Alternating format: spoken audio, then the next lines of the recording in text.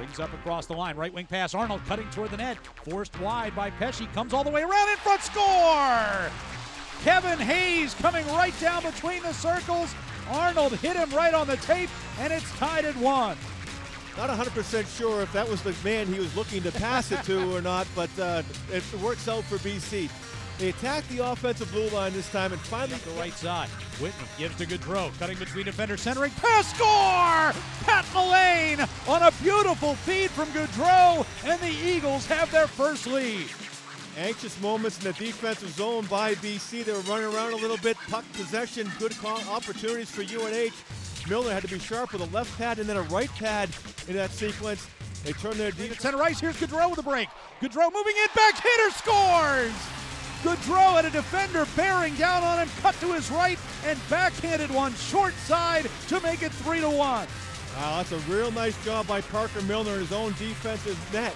What he sees UNH going for a side with speed comes Corey Alley, driving all the way to the net, and Milner sliding to his right to make. He's gassed, he's headed back to the bench. Pavelski stepping in right circle for the Wildcats, wrists one into the chest of Milner. Left circle stops near the hash mark, near side, centering pass, Gaudreau on the doorstep, pulled it to his forehand, Matheson with a drive with the right side, trying to fight his way around Canoto, got it pulled to the ice. Gaudreau centering, Mullane scores!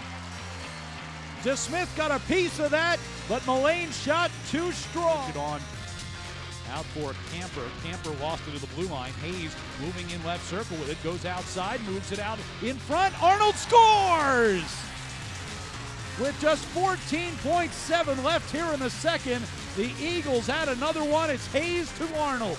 UNH could never get that puck out of their own defensive zone. They had a couple of opportunities. They couldn't really get good control of it in their defense. An excellent effort from Boston College tonight as the horn sounds on a 5-2 victory over UNH, and BC remains all by themselves atop the Hockey East standing.